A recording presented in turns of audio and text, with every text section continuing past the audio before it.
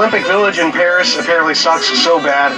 You got gold medalists sleeping outside. Wow. This is Italian swimmer Tomas Ciccone won the gold in the 100-meter backstroke, also won a medal in a relay. But then when he failed to qualify for the 200-meter backstroke, he said, Olympic Village is awful. There's no air conditioning. It's tough. Everyone's cramped. I'm not having a good time. And the next day, he goes outside and he's literally sleeping. It's that bad. I'll tell you, everybody thought Paris was going to be this magical thing. You swim in the sand, you get E. coli. Wait till it comes here in 4 years.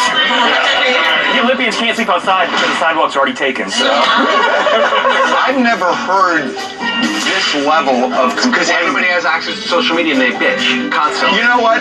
LA should just do it up. And we should get like Wolfgang Puck We can to do it. cater. I'm really serious. Who's paying? Well, Wolfgang.